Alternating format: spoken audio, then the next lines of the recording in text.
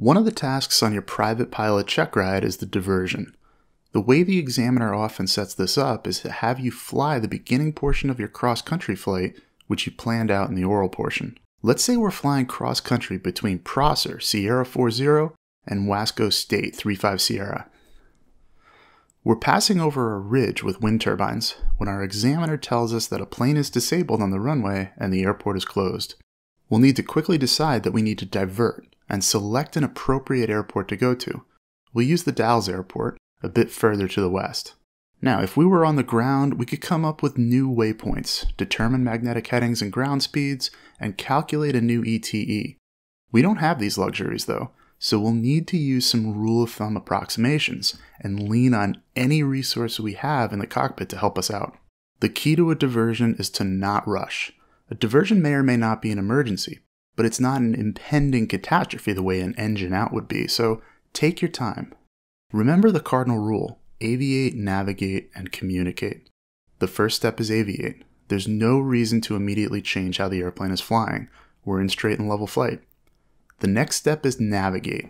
We could take up time by computing an exact heading to the Dalles, but one of the risk management items on the ACS for this task is that we make a timely decision to divert. So a good approximation of heading will do for now, just to get us moving in the right direction.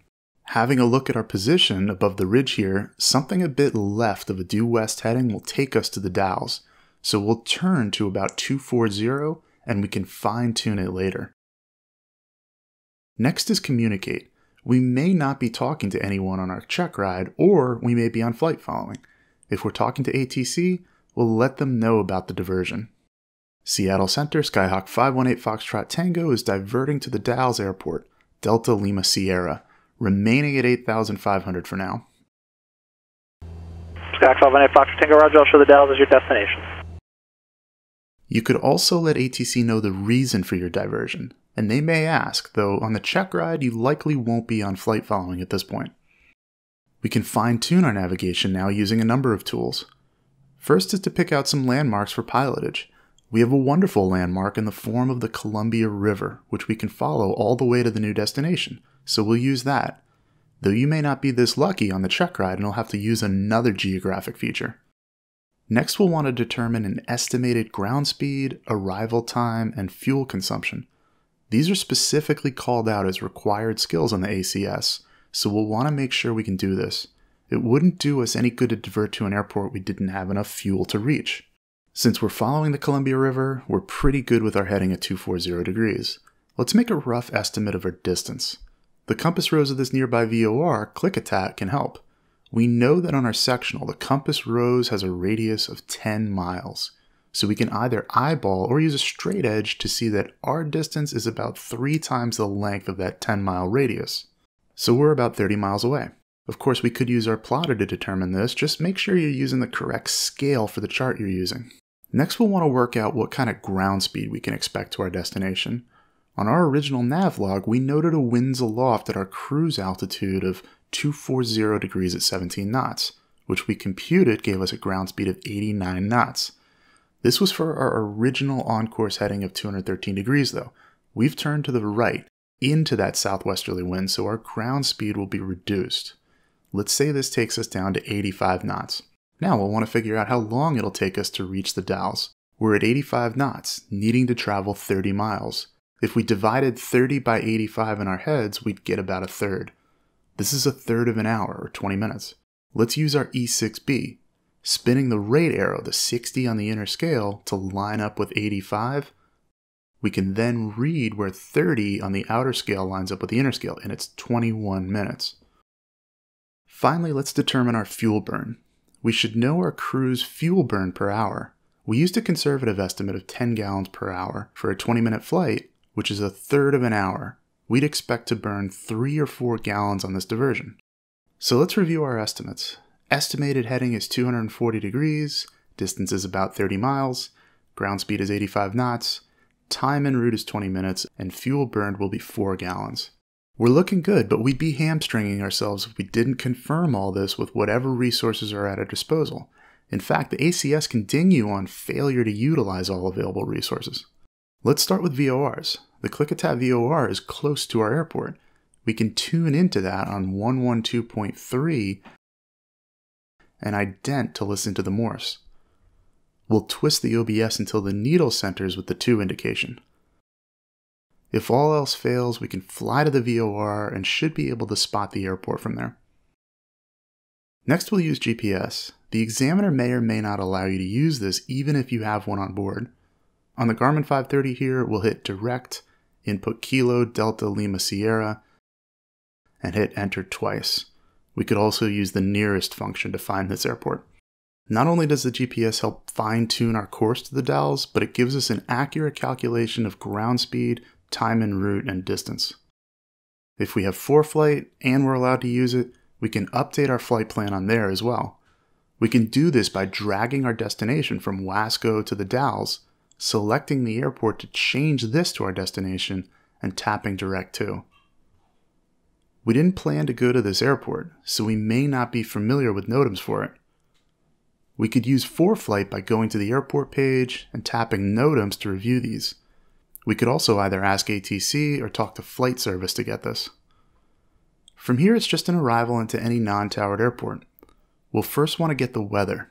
The ASOS for this field is 135.17. We'll set that into our COM2, flip it active, turn it on, and listen to the report. The Dalles Municipal Airport. Automated weather observation 1846 Zulu. Wind variable at 03. Visibility 10. Sky condition clear. Temperature 16 Celsius. Dew point 01 Celsius. Altimeter 3039er. Remarks. Density altitude -100. The winds are calm. ForeFlight tells us there are 2 runways, the longer of which is 1331. The winds may be calm at the surface, but with the winds aloft out of the southwest, runway 31 would seem to be preferable. We can check the AFD for the preferred wind calm runway as well, but don't get too bogged down for the purposes of this diversion. Let's set our instruments and radios up. We'll put the CTAF 123.0 into our COM1. Next, let's brief how we're going to enter the pattern. It's left traffic for runway 31, since there's no indication of right pattern on the sectional. We can use one of the preferred methods of pattern entry by overflying the field and making a left turn to enter the downwind. For our pattern altitude, we'll want 1,000 feet above field elevation of 247 feet, so we'll use 1,200 feet. We're at 8,500 feet, which means we need to lose about 7,000 feet to get to pattern altitude by the time we reach the airport. We can use the rule of threes to estimate when to start our descent. 3 times 7 gives us 21 miles out to descend. So maybe just as we reach this bend in the river.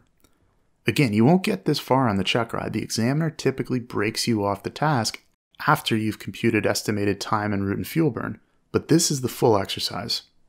So we'll start our descent. There's high terrain, especially to the north of the airport, but if we stay over the river, we should be fine on this descent. The airport is just at that bend up there in the river, so even though we can't see it, we can cancel flight following. Skyhawk 518 Foxtrot Tango is in the descent to the Dalles. Cancel flight following. Skyhawk 518 Foxtrot Tango, radar services terminated. Squawk and maintained VFR, frequency changes approved. Squawk VFR, frequency change approved, 518 Foxtrot Tango. So just like any arrival into a non-towered field, we'd switch over to the CTAF, listen for any traffic calls for a bit, position ourselves to cross the airport at midfield at pattern altitude, and from 5 to 10 miles out, make our first call on the CTAF. A VFR diversion isn't high on the list of check ride tasks that give students and their instructors heartburn, but because there's a lot to do and manage, a moment's confusion can throw off the whole exercise. Just remember to take your time on this exercise. Don't turn an ordinary change of plans into something more critical by rushing. Always aviate, navigate, and then communicate, and use all of the resources at your disposal, whatever they are, to solve the problem of the diversion. And double and triple check yourself. Meanwhile, if you're preparing for your Private Pilot Checkride, check out the links to other videos and to the Private Pilot online ground school course. Even if you're an old seasoned pilot, you'll find other resources for you like instrument training and glass cockpit tutorials. Dash on over to the website flight-insight.com today.